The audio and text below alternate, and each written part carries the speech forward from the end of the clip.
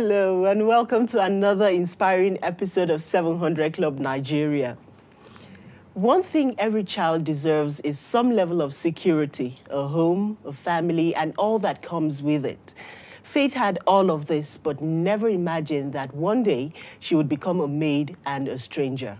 Here's her story. Growing up was quite difficult. We were so poor, parents were so poor that each time you come from school, you have to go hawking through the city, then you come back in the evening, no time for homework. You just hawk every day. At a point, I think I was about 17, I lost my dad and could no more go to school. And I was now, an auntie promised to help. She came to the village and took me to Lagos.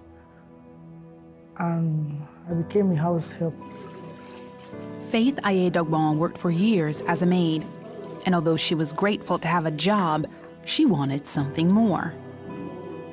I wanted them to send me to school, but that just did not work somehow. And each time I saw my friends, my mates going to school, I became very sad. During that time, Faith discovered she was very sick with severe stomach pains. I was sick, I had peptic ulcer. Doctor described it so. I never knew what that meant. I was always falling ill. And mine was so serious that sometimes if it comes, I would be so weak, I'd lie down rolling on the ground, crying. A man in her neighborhood kept approaching her, inviting her to come to church. I saw him coming. I hated to hear about Christ. I couldn't fight him, I couldn't resist him. I was scared because he was far older than me. But I hated what he said, that there's no Jesus that could help you, that could heal you, that could deliver you. I wasn't in for that. So I saw him coming and I went hiding behind a big tree. But one last thing he said is that Jesus is a healer. He heals, he delivers. And immediately said, I remember I had ulcer. My mind is, you mean he can heal this sickness? I didn't say anything, but I didn't even tell him I was sick. And I said, okay, I will come. Curious to find out if Jesus was real, Faith went to church. However, the people she worked for were unhappy to discover where she had been because they practiced a different religion, so they locked her out. I became very hungry as at about 8 p.m. that night. I had to look for some people, please come and beg my mom. I need to go in. So I started looking for some of her friends and they went begging her. She now allowed me in. By the time we got in, she opened the door and I was happy because I was so hungry. And she said, she turned her back and asked a question, will you go back to that church again? I said, I hesitated. She said, I repeat, will you go back to that church again? I said, no, ma. I said, okay. The moment I said, no, I won't go back to that church, I lost my peace. I got upstairs, I couldn't eat anymore. I came in because of food, but I can't eat. I was restless, I kept hearing a voice. Immediately I said, no, get out of this place. Then I looked behind me, nobody was there. Nobody was talking to me. But I kept hearing that voice. You can't fulfill your destiny in this place, you need to get out. You can't fulfill your destiny in this place, you need to get out. I kept hearing those sounds, the voice consistently. And I said, okay. On the third day, early in the morning on the Wednesday, I took my things, a few things I could put together, I started going. Now the question is, where are you going? With no money and no place to stay, Faith left the house and ventured out into the unknown. The only thing that could satisfy me at that time was just about God. I remember some of the days they would be going for evangelism, I don't know what to say, I will follow them. When they are talking, I'll be looking at them. As they are preaching to the person, I'll be calling me blessed. I was so hungry for the Lord. A couple at the church gave Faith a place to stay, and she committed herself to studying the Bible. Eventually, she was hired to work at the church full-time.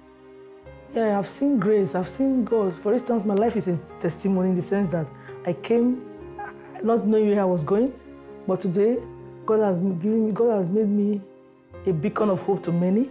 Looking at me and hearing my testimony alone, I think many people have come to Christ believing and hoping for better days ahead of them. Now, I've seen God work, but I told you I had sickness when I came to church. I can't find that. It's gone. Faith also fulfilled her dream of completing her education and now co-pastors a thriving church with her husband in Abuja, Nigeria. The Bible says that Jesus is the way, the truth, and the life. No one can get to the Father except through Jesus.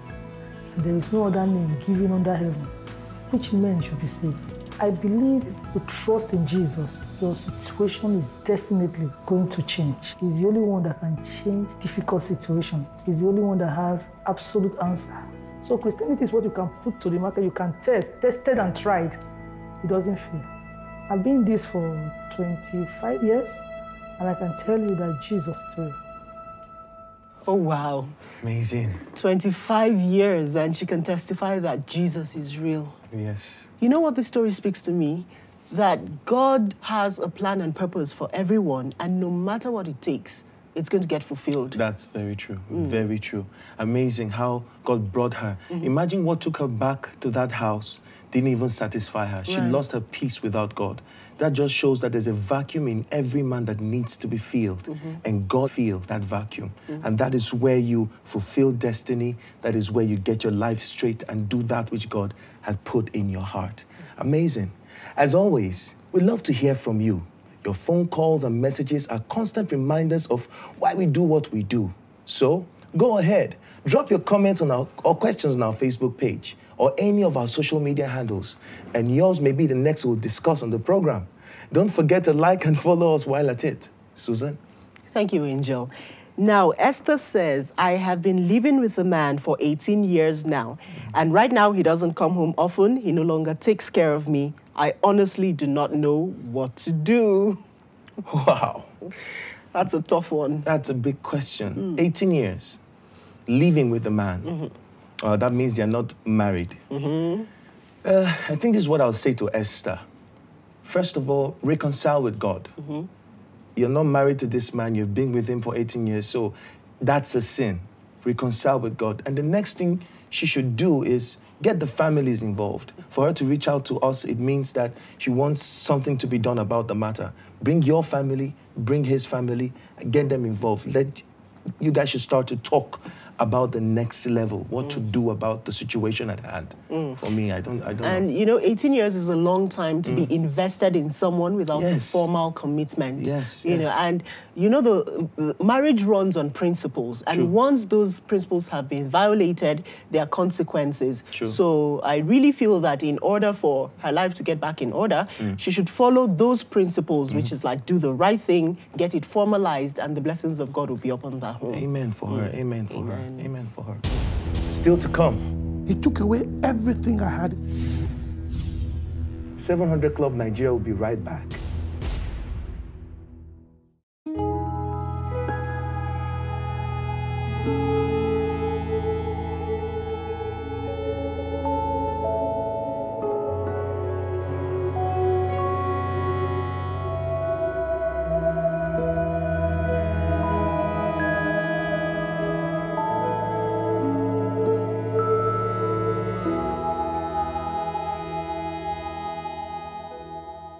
Welcome back. Truly, only God is able to do much more than we can ask or think. Remember this next time you feel down or frustrated. Don't let the picture that the world paints becloud what God's word has promised you. Angel? Up next is the heartfelt story of a man who was forced to make a choice that would change the course of his life forever. Take a look. He took away everything I had. He broke me to nothing.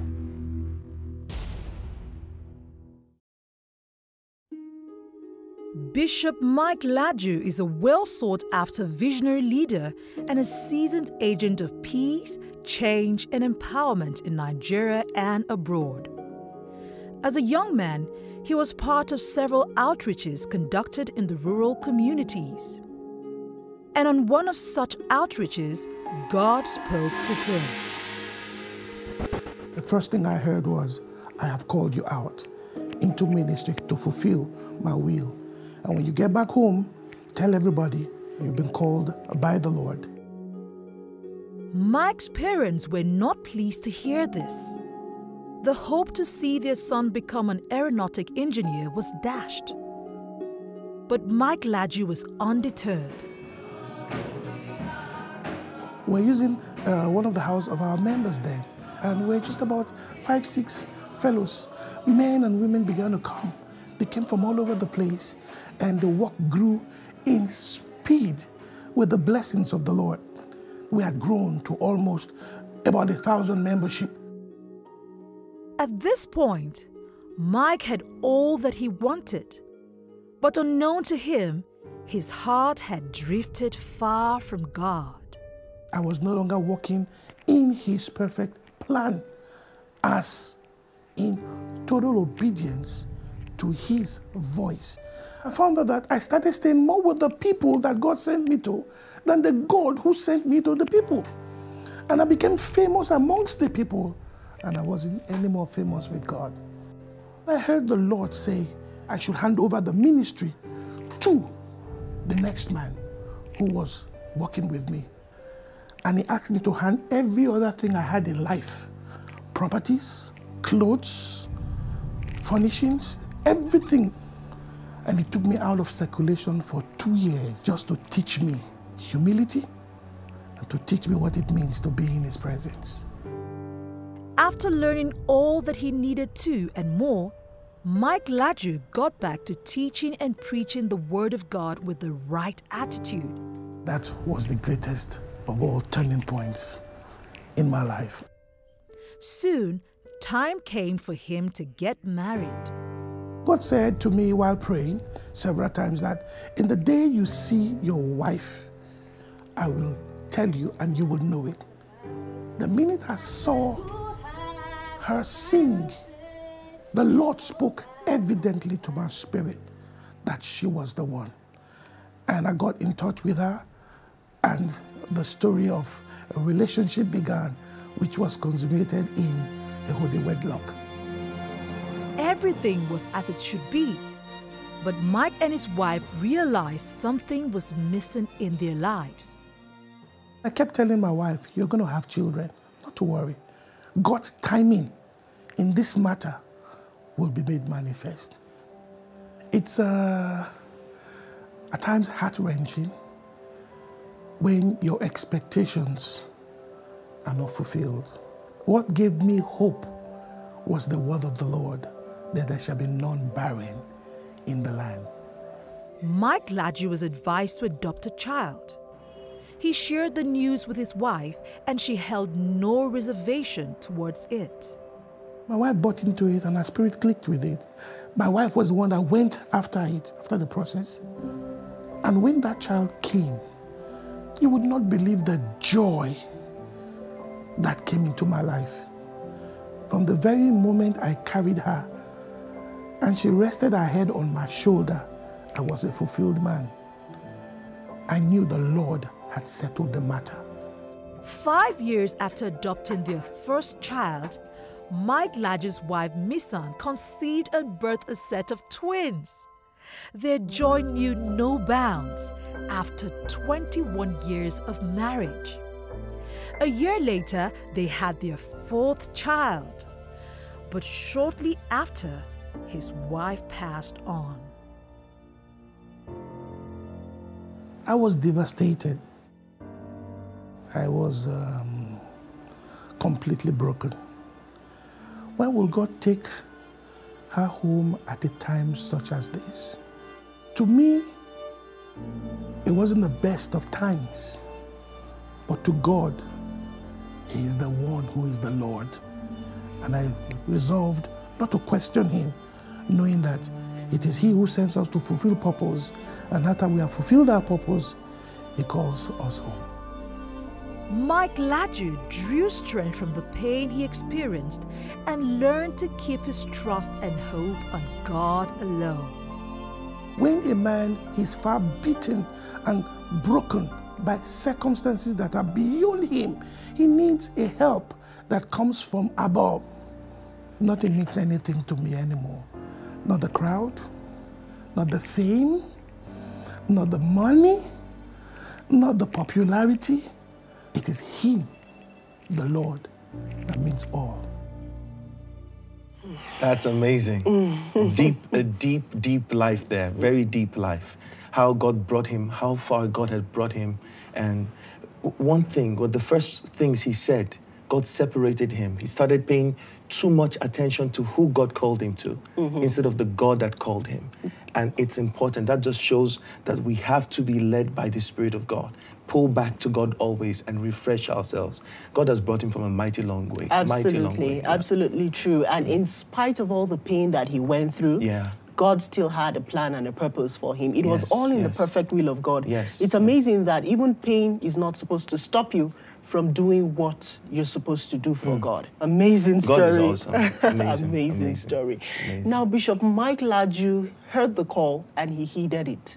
It definitely wasn't an easy path, but he trudged on, he pushed on, one step after the other, trusting in the one who called him in spite of all that he went through.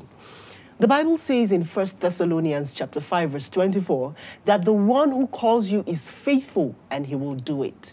Only the assurance of this sure word must have kept Bishop Mike Laju when the furnace of his life was turned up 100 degrees.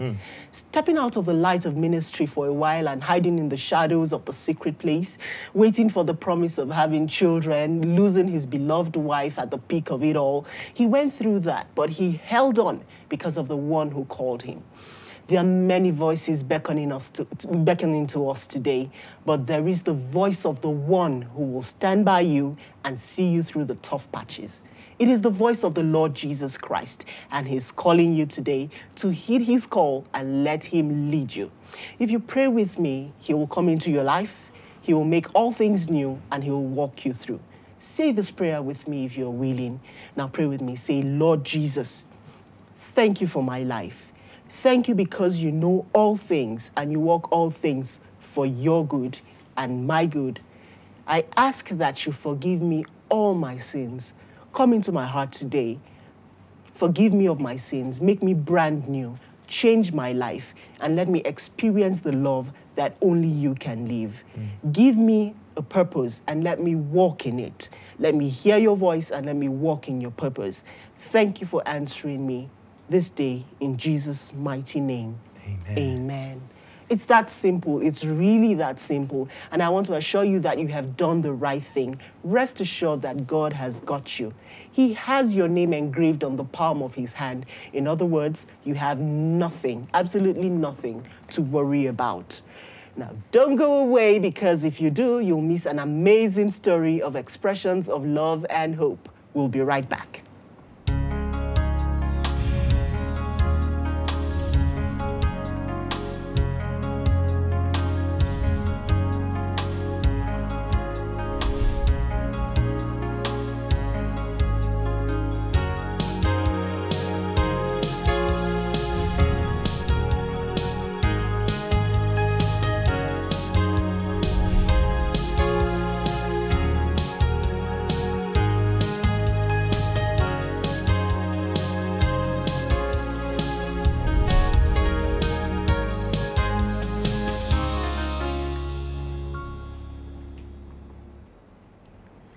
Awesome.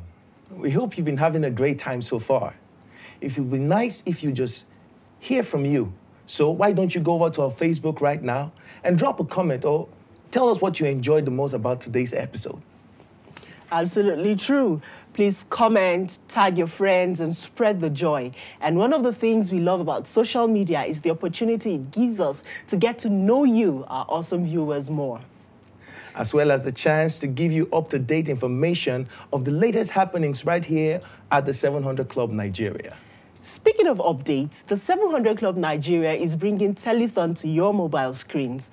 Telethon is a live-streamed online event where we air stories of changed lives. And you, our dear 700 Club partners, made these changes possible by your little contributions, just as you change the narrative of the women in our next story. Find out how.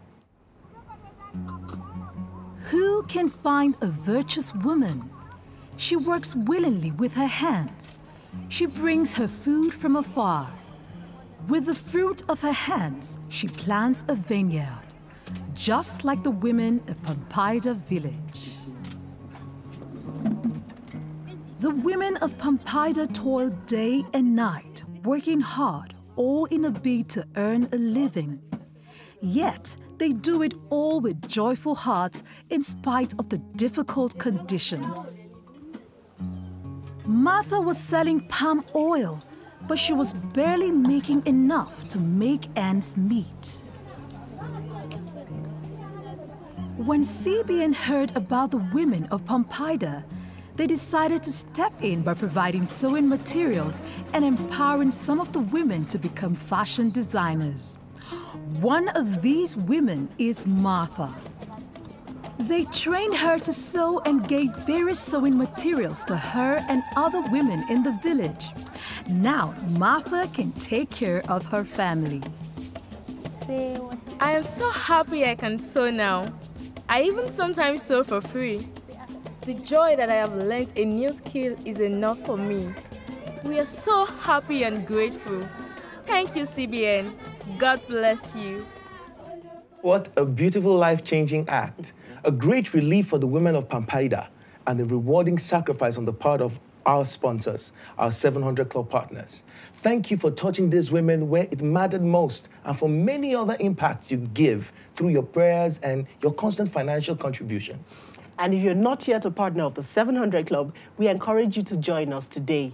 If you're wondering how, it's quite simple. Give us a call or fill our online partnership forms. And, take note that these details are on your screen right now. Then make a donation of just 500 Naira and voila, you're in it. We look forward to hearing from you. God bless you. Angel? Wow. I think it's safe to say today's episode was truly inspiring, with the stories of faith and Mike showing us how God does work wonders and that he uses men, most times as shown in the stories of the women of Pampida.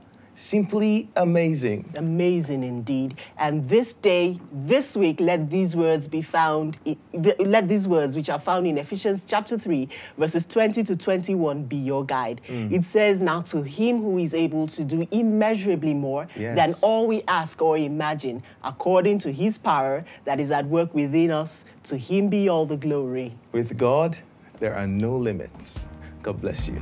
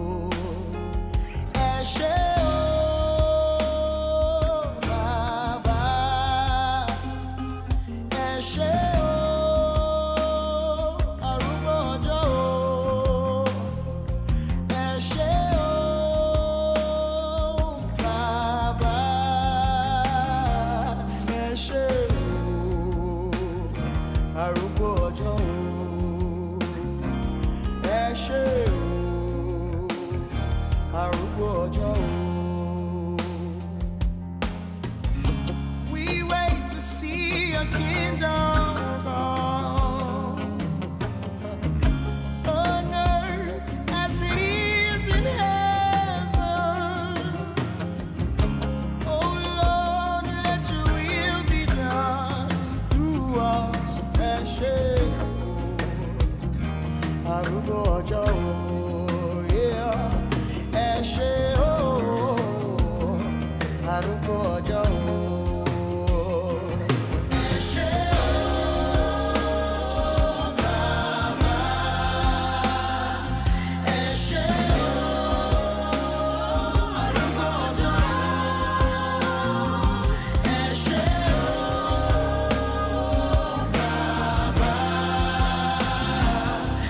ṣé o, arúgbó ọjọ́ o. Ẹ ṣé o, arúgbó ọjọ́ o. Bàbá too good. Bàbá I go salute. Bàbá you too good. Bàbá I go salute. Yeah, Bàbá I go salute.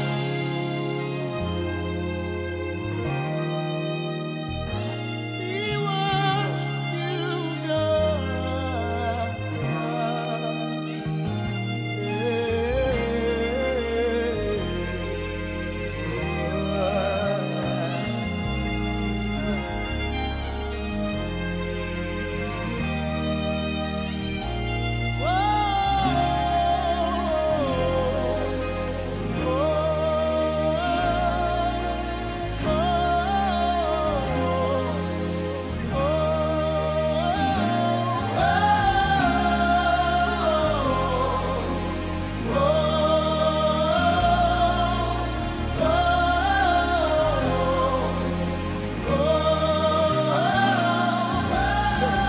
With one voice, we worship you, God. With one sound, we cry out in worship to you. With one voice, we worship you, God. With one sound, we cry out in worship to you. With one voice, we worship you, God. With one sound, we cry out in worship to you.